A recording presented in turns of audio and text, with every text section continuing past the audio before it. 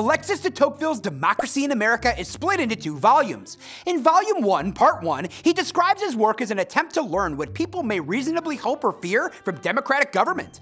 After a geographical overview of North America, he traces the history of the Anglo-Americans, Americans with English roots, in colonial times, then focuses on local government, then on the county and the state, and American judicial power and the federal constitution.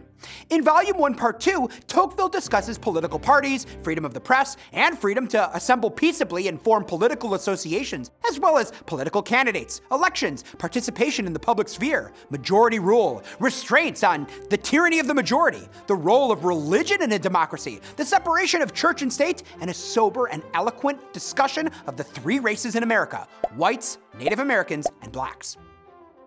In Volume 2, Part 1, Tocqueville examines American philosophical inclinations, ideas about politics and religion, pantheism or the worship of all gods, and human perfectibility, as well as books, literature, and the arts in pragmatic America, as well as the impact of democracy on language.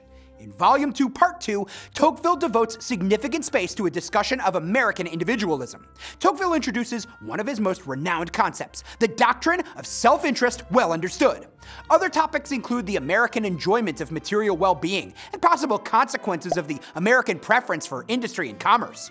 In Volume 2, Part 3, Tocqueville stresses the roles of habits, customs, and norms in a democracy. From servant-master relations, salaries or wages, the American family, women's education, the relationship between equality and good mores, the American understanding of gender equality, American manners or social graces, the notion of honor, the ambition of Americans, and the effects of democracy on military matters.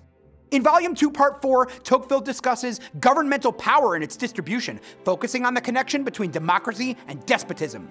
He foresees the possibility that the people in a democracy may grow so fond of material well-being and so dependent on a strong central government that they will forfeit independent thought, concluding with an appeal to exercise free will and good judgment as the future of democratic government unfolds.